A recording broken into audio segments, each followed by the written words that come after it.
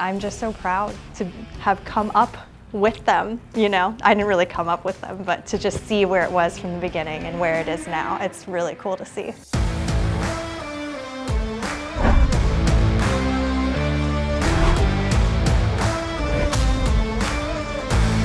Hi everyone, my name is Rosemary Guess, as a lot of people know me, and I am on the set of Recruiter's Mission First. From sucking dick and curling dicks and squatting dicks, it's just an all-dick regime. vettv has definitely grown so much since I first started with them. I think it was about 3 years ago I did my first show for Department of Offense.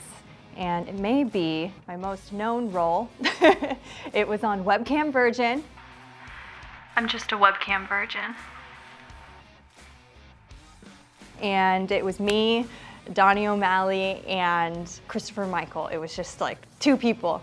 It was just a really small little thing. I was excited about it, a little nervous because every single time you go onto a new set, you have no idea what to expect. And as an actor, it's a little like, you're a little like, when it's a smaller thing, you're like, And also, that was my first topless role as well. So I was like, am I making the right decision doing this? Have a nice life. No. Mommy, don't go. Papi Chulo's not done yet. It ended up being really quick and easy, and it was really fun. I mean, I chose to do that role because I thought the writing was really good, and I thought it was really fucking funny. And the next time I came on, because besides the shop and Recruiters, I've come in on cameos here and there, like a day player. And each time I come in, it's just like, bam! It's even more professional than the time I came in before. And like, bam! You can just tell that there's, as more subscribers subscribe to vettv, and vettv has more of a budget to make these look and sound and feel as authentic as possible. But won't they send me to jail if I lie? Trust me, if you don't tell them, they'll never know. Every single set I've been on, vettv hires people who have served, and so I've heard so many stories. I am just so stunned and shocked at some of the things that I've heard. I try to like take in my own traumatic experiences. You know, they may not be the exact same, but they were traumatic to me, so I kind of bring that in. You know what might actually help? As if you sent me a glass of wine, because I enjoy a nice glass of Pinot after getting fucked.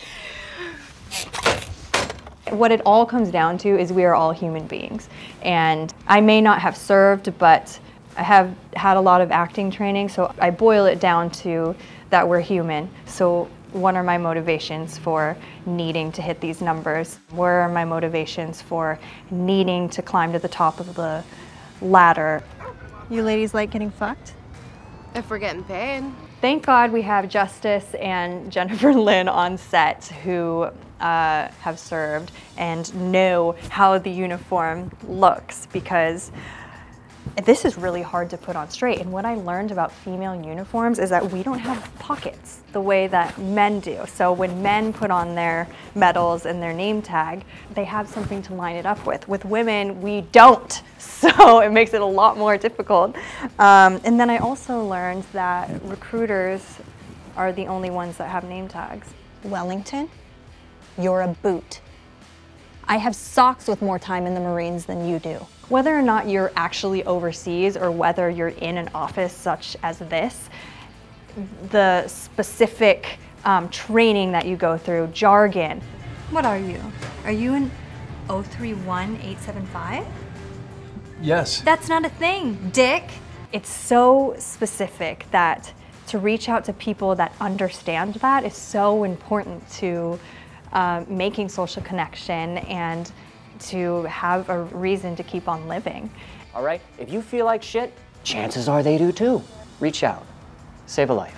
I think it's so beautiful, and it actually helps me as a civilian. It reminds me when I look at vettv's Instagram, and I love it. And I also love dark humor. I may not have served, but I had a dark I have some darkness and some trauma, and so I love dark comedy. That makes me laugh. It makes me feel understood, and I hope that it makes you feel understood as well. Fuck. There goes my quota. If you are on the fence about subscribing, I say just do it. It's $5, and there's so many different frivolous things that we spend $5 on throughout the week. And I'm sure you can sacrifice 1 cup of coffee to get content that's curated just for you, that nobody else may understand. And it is an entire community on there where you can comment on the website and interact with people that know this world. Why would you not want to be part of this community that's specially curated for you? If you subscribe, it helps other veterans to continue creating content that will even suit you more. And I guarantee that you will laugh. So come laugh with us, because laughing is better than killing yourself. I'm out. Tell Master Sergeant I'm doing community reruns or whatever the fuck. So subscribe today, only on veterantv.com.